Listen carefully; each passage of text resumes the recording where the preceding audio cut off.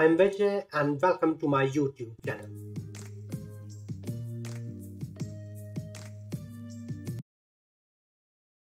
CBSE has introduced guidelines for internal assessment, practical and project work for students studying in classes 9 to 12 for academic session 2021-22. As per these guidelines, there will be 10 marks for internal assessment in each term. That means there will be total 20 marks for internal assessment. And if we look for the weightage of these internal assessment, periodic test, which will be carrying 3 marks, multiple diverse assessment embedded in the classroom pedagogy will be for 2 marks, portfolio will be for 2 marks, student enrichment activities, practical work, speaking and listening activities, and project, etc. will be for 3 marks. Now, portfolio is important component of internal assessment. Portfolio carry 2 marks, but students are supposed to prepare portfolio for each subject. That means for 5 subject, total weightage for portfolio will be 10 marks, and students are supposed to prepare portfolio for both the terms. That means total weightage for portfolio will be turned out to be 20 marks. In this video, I will be giving some suggestive ideas that how students can work smartly and can prepare their digital portfolio. But before starting with that, let's understand from CBSE point of view that what CBSE want to achieve by these portfolios. Section 4.3.2 of Secondary School Curriculum 2021-22 explain why CBSE has introduced portfolio. The criterion of portfolios is suggested to broaden the scope of learning and achieve diverse curriculum outcomes by examining a range of evidence of student performance being assessed. So as for CBSE, what is a portfolio? A portfolio is a collection of chosen work by students representing a selection of performances that is collected over time and describe the learner's efforts, progress, and achievement in key areas. This portfolio can be seen both as a process and as a product. As a product, it holds the performance, records, and document a student has produced during the learning course and represent a collection of their learning achievement. As a process, it enables learning to monitor their own learning systematically, reflect on their performances, redirect their efforts, and set future goals. What purpose does a portfolio serve? A portfolio offers possibility of assessing more complex and important aspects of learning areas, provide a profile of learners' ability, helps to develop among students an awareness of their own learning, provide an opportunity to share own learning with peers and review and give feedback to each other's work. And as for CBSE, how to prepare a portfolio, it is suggested that the portfolios would include classwork and homework assignment that would help evaluate learners' progress.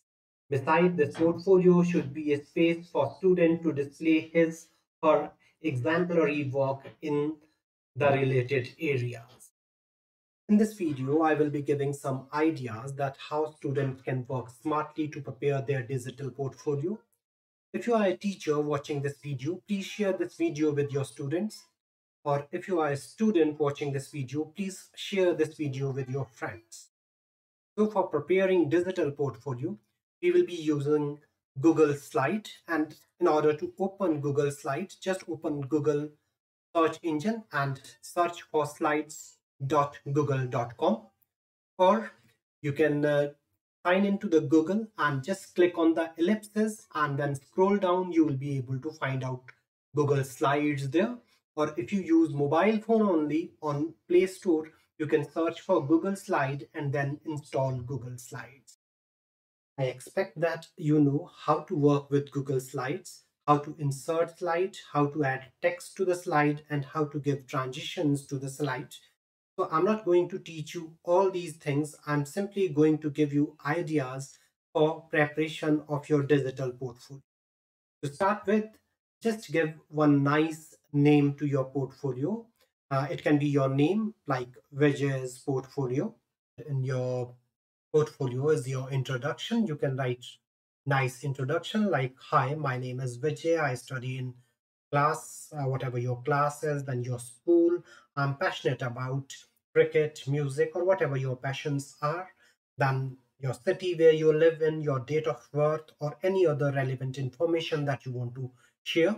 Then on other side, you can insert a nice photograph, then your name, and then start date. Start date is important here because portfolio, as for CBSE, is a long journey, and the start date should be normally starting of the session.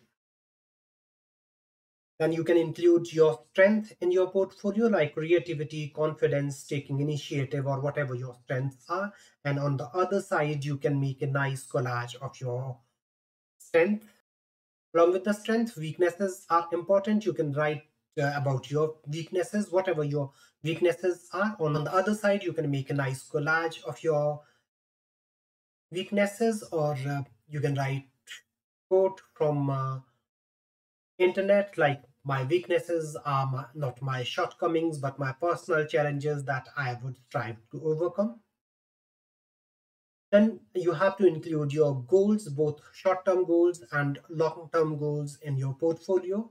Your short-term goals will be the goals that you want to achieve within the academic sessions, like I will work hard to get more than 95% marks, and I will build a morning routine, or I will learn something new every day, or whatever your short-term goals are.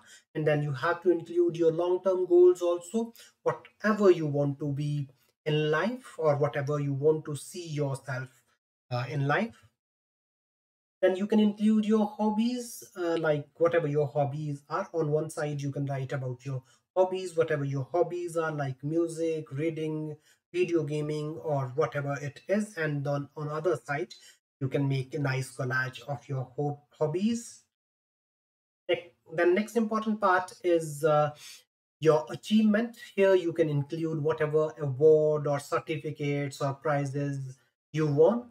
You can write your past year's performance in exam also, and if you have photograph related to that, you can also include those photograph in my achievements.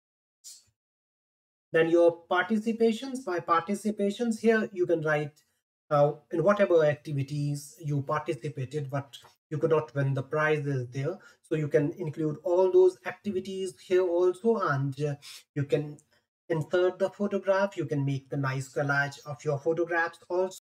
Then the next important part, and the most important part of your digital portfolios, that will be the subject enrichment activities. And in subject enrichment activities, you can make slides according to the subject. And in these slides, you can include whatever photograph you have related to that subject activities. These activities may be your class activities, your homework assignment, your quizzes, or you won any prize in that subject, declamation, debate, or a nice video that you prepared. All those things you can include here in these subject enrichment activities. And I will suggest that for each subject, make two or more than two slides where you will be showing your all achievement, your all participation in different activities related to subject. So for each subject, you will be making different slides for English, Hindi, for mathematics, science, social science, and so on. And then toward the end, you'll be writing introspection.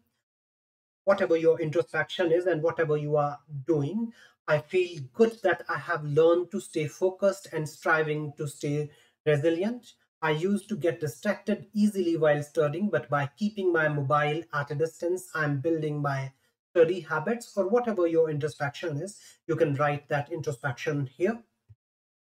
Then the last slide in your portfolio, that should be your contact information. You can write here your email, your mobile number, your WhatsApp number, and then last you will be writing last updated on.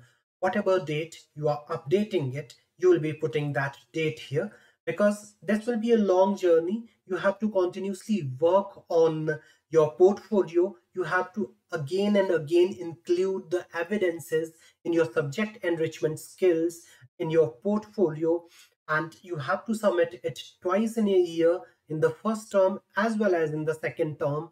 And as a result, you have to continuously update your portfolio. So in the end, you will be writing here last updated on. Then after updating it, you can just go to the share page at the top of your slides. Just write then email address of your teacher, and then you will just click on done, and then this project will be submitted to your teacher.